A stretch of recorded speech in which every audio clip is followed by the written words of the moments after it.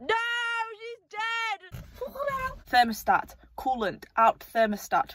Where have I put that bolt? Where have I put that bolt? About as much use as your chocolate fire guard mate.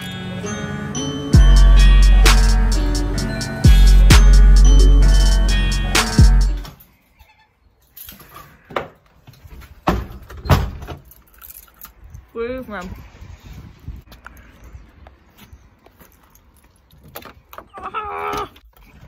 Apologies about the biscuits. You know me. Anyway, finally, my thermostat for the 940 has arrived. Would you believe it? I was only waiting a month, I think it was. I think it was a month. The first one got lost in post. Thank you, Royal Mail, shafting me as always. He was like, oh, do you want another one? Or do you want me to just like refund you? And I was like, bro, I need a thermostat, send me another one. The 940 has been leaking coolant from the thermostat. Well, I noticed that once when I noticed the oil leak, which was like, seems like forever ago now. I think that was like before the start of this lockdown, so that was probably about 2 months ago now. It literally feels like forever. We'll gloss over the fact that because I work in hospitality, I've got another 2 months of this, so woohoo, can't wait for that. Yeah, so the thermostat is here. It's got a brand new seal on it, and today we're going to change it. It seems pretty straightforward. Have I ever done it before? Have I? Bollocks, but it looks pretty easy. Now, what I'll do is I'll show you how it's leaking, because I'm going to turn the car on. Hopefully it starts. She did start the other day. She had a bit of a cough and a splutter, but she did start, the trusty Vera. Now, because she has the bigger injectors, she will start a bit funny anyway. So like when you start, you have to just like feather the throttle a little bit, and she like kicks up to life, otherwise it just cuts out because it's got bigger injectors in. But I have faith in her. She's a good girl. No,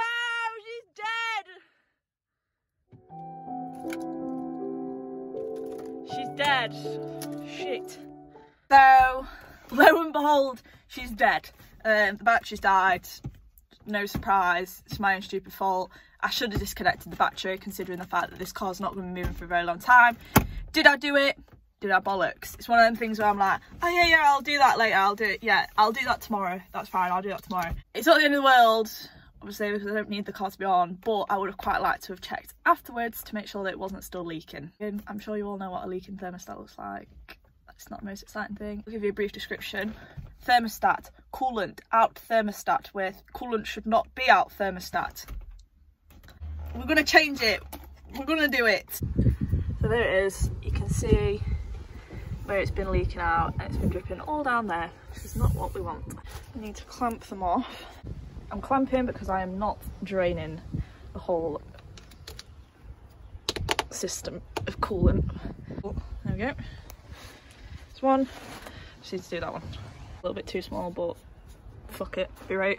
Right, now I just need to take those two little bolts off and we should be good. I'm that much of a lazy bitch, I won't take the cover off the car because I can't be asked to put it back on. So instead of just taking the cover off and then opening the boot, I'm being a lazy cow and doing this instead.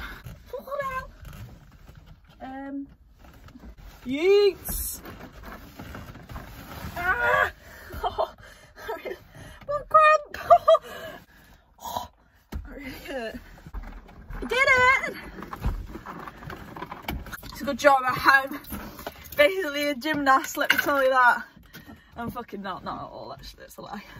Apparently these bolts are 10mm, and you can bet your bottom dollar that I have lost a 10mm socket.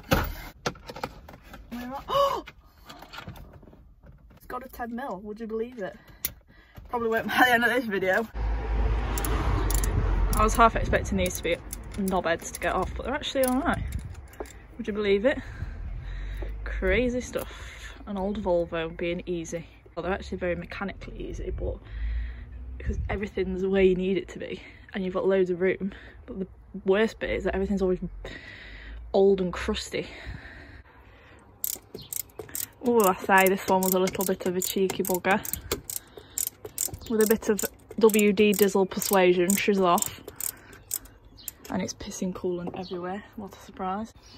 Right, so as expected, obviously with clamping the hoses instead of actually draining the system, you are going to lose a bit of coolant, but it's not going to be enough for you to worry about. Take that off. Take the old thermostat out, which looks very crusty and disgusting and minging. God knows when that was last changed. And there she goes, look at that.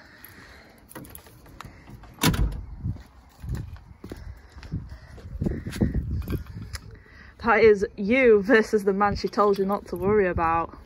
Pop that in and put it back together. There is this like green, don't know what that is, looks like it's been leaking and someone's tried to seal it. Whereas, I'm just getting used to the thermostat, bro. Yeah, so I'm just gonna clean all this up because it's literally got shit everywhere, and then I'll put the new one in. Put the new one in. Oh, it's still got shit on it. That on there. God, professional me. It just dawned on me that I forgot where I put the bolt for the first one I undid. You never learn, eh? Where have I put that bolt? Where have I put that bolt? Where have I put that bolt? Ah! Got him! About as much use as your chocolate fire guard, me. 2 hours later.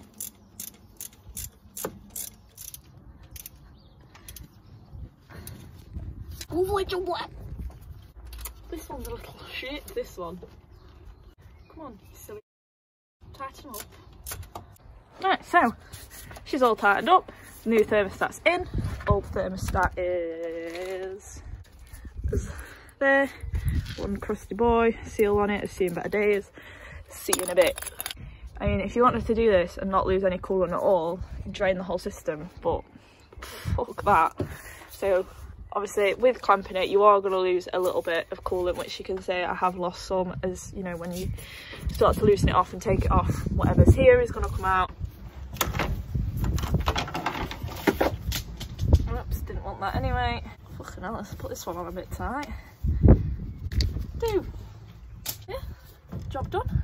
I'm going to top up the coolant. I've got some lying about somewhere, and that's pretty much it for that. It's a bit annoying that you know, I can't turn the car on to check that it's all right, but I'm probably going to jump start it.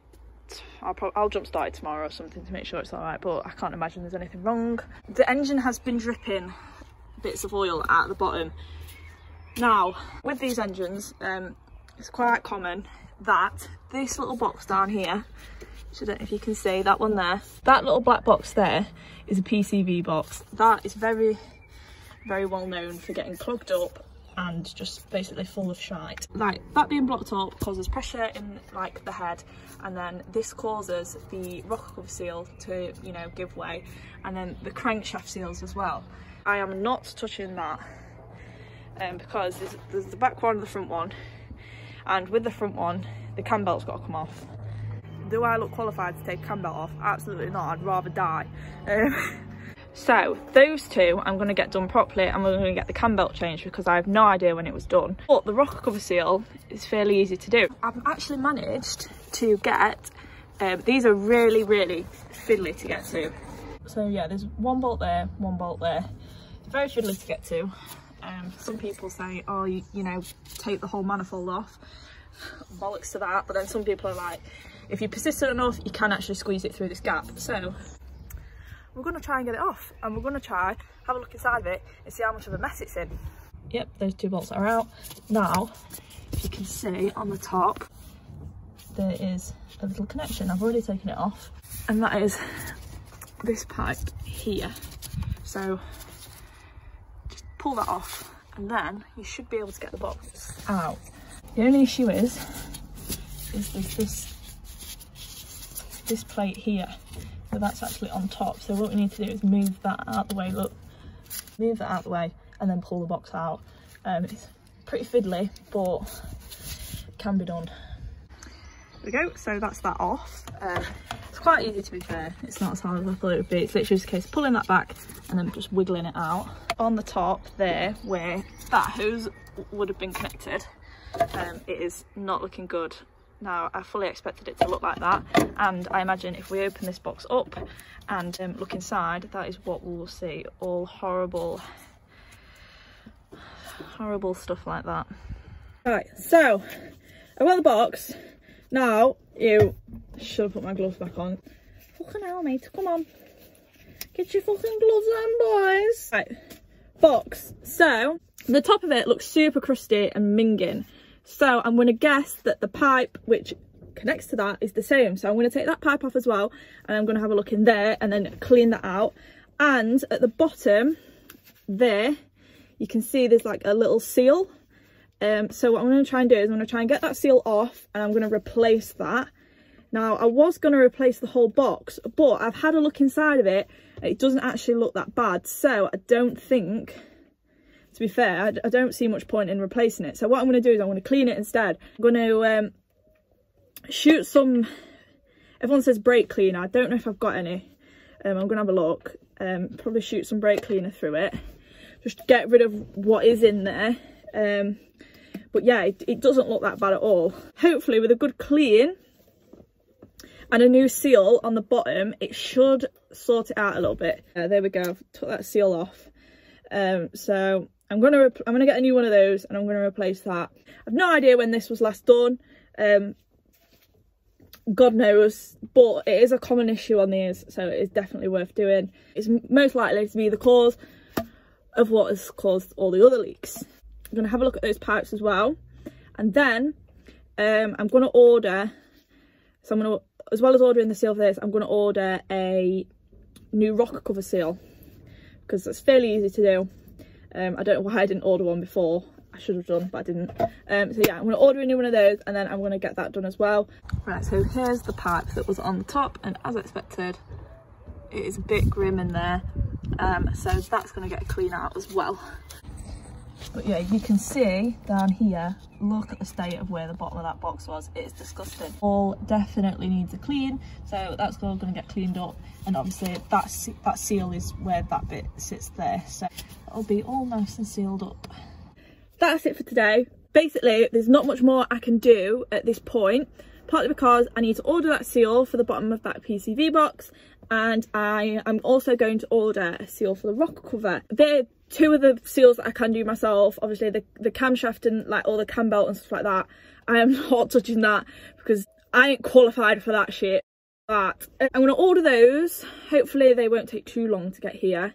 But yeah, I'm pretty happy with what we've managed to get done today. I've managed to get the thermostat done. That should be all right now. Seal on this one has definitely seen better days. Wasn't doing anything. So hopefully that's fixed that issue. If not, I will cry many tears of sadness and despair, and you'll see this car on Facebook Marketplace. Joking.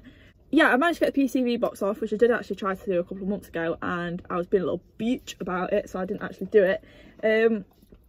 So I'm pretty happy with getting that off, and it doesn't look as bad as I thought it was going to do, so it means we don't need a new one. I mean, they're not the most expensive thing in the world, but money's money, innit? Oh god, it smells. Whew.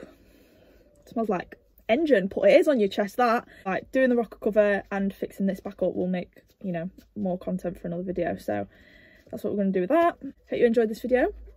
I know it's not the most interesting engine work you've ever seen in your life, but it's something, actually doing something with the car for once instead of just sitting in my car and chatting bollocks.